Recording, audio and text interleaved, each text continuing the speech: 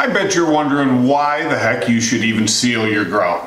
Well, in my opinion, there's two reasons why you should seal your grout.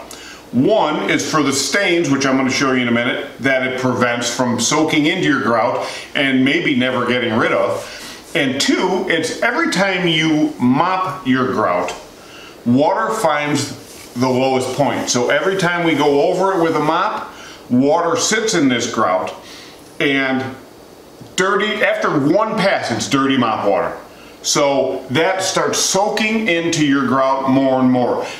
You can always see the traffic patterns and where people stand and where people come in from the door, because that's what we're mopping up more often. And that dirty mop water is soaking in. If it's sealed, it keeps everything up on the top. We dry the floor with a towel, maybe under our foot, however you want to do it, and you'll be good to go for a good 2, 3, 4 years before you need to seal it again. I wanted to show you what the sealer does to stains. Worcestershire sauce. This is sealed. This is not sealed. Soy sauce. Again, sealed, unsealed, and wine. Let's hope I don't spill this all over the place. And it took off on me. So you spill any of these, get them in there, unsealed. It's been sitting for about 10 seconds. Come back with your wet towel, wipe it up, and it soaks right in. That's if you get it in that amount of time. Sealed, nothing soaks in. That's it. Easy as that. It gives you plenty of time to get the stain up.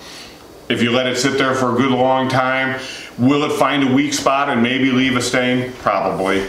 But you have a good couple minutes, 4, 5, 10. It all depends on how porous your grout is.